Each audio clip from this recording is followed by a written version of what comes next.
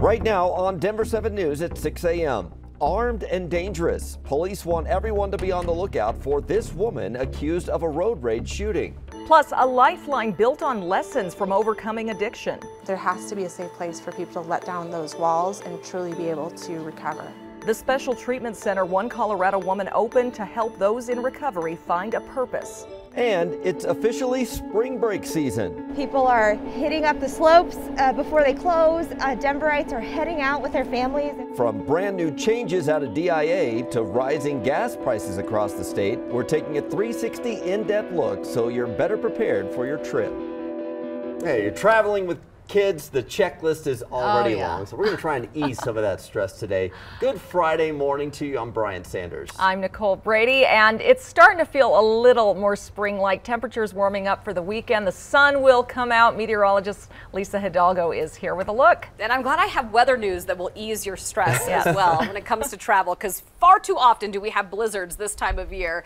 Really nice weather. Skies have cleared out. You can see from our Westminster camera there where we're under a lot of sunshine. It's going to be a beautiful but very bright eastbound drive this morning. 7 in Denver, 8 in Commerce City, 17 in Arvada, but temperatures that are going to make you want to get on that plane and head somewhere warm this morning. It's a cold start. It's going to feel more like 10 to about 15 degrees below zero with those winds. For those kids with the last day of school before spring break, we're going to be in the single digits and teens at the bus stop this morning. So it's again jacket weather. Still chilly this afternoon, but warmer than what we saw yesterday. Low to mid 30s for highs today. We've got Denver at right around 35.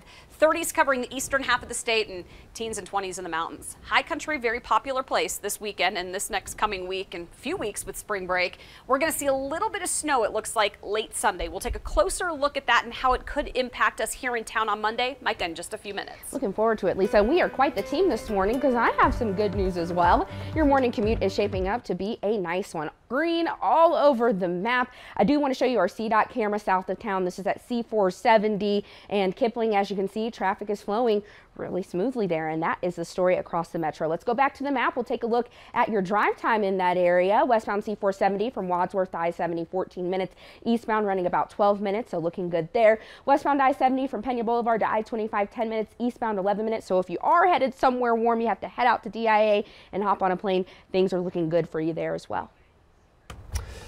Thank you, Michael. We'll take a look at your screen here this morning. Commerce City Police need your help finding this woman. She's accused of shooting another driver during a fit of road rage. Veronica Acosta joins us live, and Veronica, police say this woman is armed and dangerous. They do, and get another good look at this photo. This is the woman Commerce City Police say shot another woman in an alley, again, after that fit of road rage. It's 24-year-old Destiny Edwards. She also goes by Destiny Salazar. So we're going to run you through exactly what happened here. Police say Edwards and another woman, they were involved in this road rage incident. The two ended in a car crash in an alley that was near 62nd Avenue and Kearny Street. Both women had gotten out of their vehicles before Edwards shot the other and then took off. Now, this isn't Edwards' first time in trouble. Court records show she has a long criminal history. She had an open warrant for motor vehicle theft from a February incident. She served prison time for motor vehicle theft as well. Edwards is considered armed and dangerous. So if you see her, police are asking you get in contact with them right away. You can do that a couple of different ways. One, through the Commerce City tip line or Metro Denver Crime Stoppers. In studio, I'm Veronica Acosta, Denver 7. Thank you, Veronica. We do have a follow-up to breaking news we brought you yesterday. Police have arrested 4 people, including 3 juveniles, for a deadly shooting at an Aurora hotel. A 16-year-old boy was killed and 4 others injured after the shooting Wednesday night at the Quality Inn off Uray Street just near I-70. All 4 suspects are being held on first-degree murder charges. Our bitter cold over the last couple days had a lot of people scrambling to stay warm. A group of activists tried to keep one of Denver's rec centers open as a warming shelter for the homeless past operating hours last night. The city opened all of its rec centers as shelters this week during the cold snap. Police were called to the Carla Madison Rec Center on East Colfax. They offered 6 homeless people vouchers for a motel for the night and a ride to get them there safely. Mesa County Clerk Tina Peters is due for a pretrial hearing this morning at 10. She was released from jail yesterday after posting a $25,000 bond. Peters and her deputy clerk, Belinda Nisley, were indicted by a grand jury on multiple charges for allegedly tampering with the county's elections equipment. The Douglas County School Board will hold a special meeting this morning to discuss its next steps after a judge ruled that the new majority members of the board violated the purpose of open meetings laws. That special meeting will be held at 10 a.m. Earlier this week, a judge found the board members created a workaround open meetings laws by having a series of one-on-one discussions before telling Superintendent Corey Wise that he could resign or be fired. Here in about 2 hours, President Biden is expected to announce a new round of sanctions on Russia. In a speech at 8:15, he'll call for the U.S., the G7 and the European Union to strip Russia from its most favored nation trading status, and that would essentially end normal trade relations and allow the U.S. to increase tariffs on Russian goods. It comes as Russian troops are inching closer to Ukraine's capital. U.S. defense officials say they are roughly 9 miles away from the city center of Kyiv. Overnight, Russian President Vladimir Putin approved bringing in volunteer fighters from the Middle East and other places to join their advances. U.S. officials believe Russia is recruiting Syrians who are experienced in urban combat. Meanwhile, U.S. lawmakers approved funding to help Ukraine in its latest spending package. The $1.5 trillion bill is on its way to the president's desk. More than $13 billion would go towards military and humanitarian aid for Ukraine. The Denver Department of Health is issuing a new alert over street drugs laced with fentanyl. It says officials have seen an increase in drugs containing the synthetic opioid in the Denver area. It's 50 times more potent than heroin. Of course, last month, 5 people died from fentanyl poisoning in a Commerce City home. The department advises people to carry Narcan or carry test strips. And it's important to know there is help available if you're struggling with addiction. For years, one Colorado woman thought her life would be forever ruled by meth and alcohol. After overcoming her addiction, she's now helping others facing the same battles at a treatment center in the heart of Rhino. Here's Denver 7's Jessica Crawford.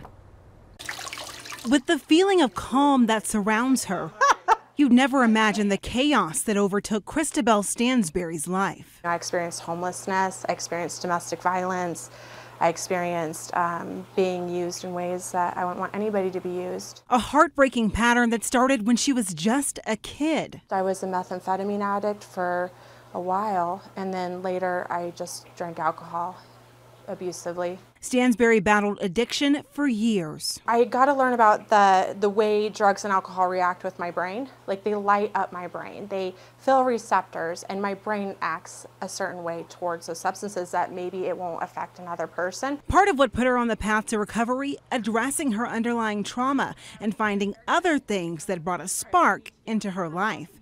She took a recovery program that had her volunteer with a business. I started with implementing a billing system for someone. And, I just started with these smaller tasks, and then I started building on that and building on that and building on that. And, I found out that I was good in this area of being able to put the building blocks together for a business, and then also being able to bring a very unique perspective to the table of somebody who's, gone through this. She opened Chrysalis Continuing Care in November of 2020. This is our group room. Bringing that same perspective to Brett Mendes, who says treatment couldn't have come at a better time. Things have not gone well.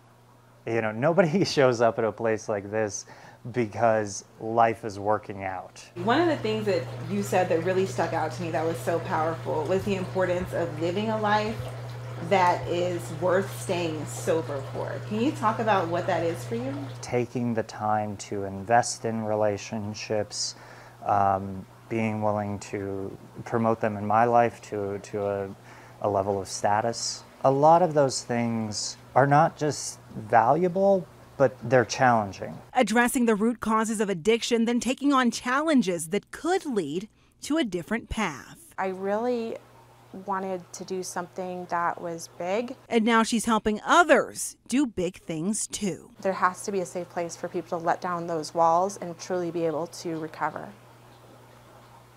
If you know someone who is battling addiction, we have resources and how you can get in touch with Chrysalis Continuing Care on thedenverchannel.com. Lisa. It is right now, well, just about 6:10, and we're in the single digits and low teens right now, so it's a pretty chilly wake-up forecast. A nice warm-up in store, though. We're going to see 20s by about 10 o'clock, and then we'll be in the mid to upper 30s for highs this afternoon.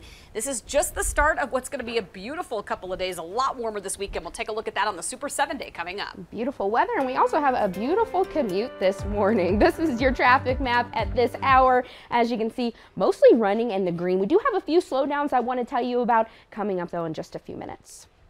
Well, time to break out the peanuts and Cracker Jacks. The MLB lockout is finally over. The new opening day set for the Rockies. And it's that time again. We spring forward this weekend, and it can really take a toll on your body. A doctor weighs in on how you can prepare yourself for the change next.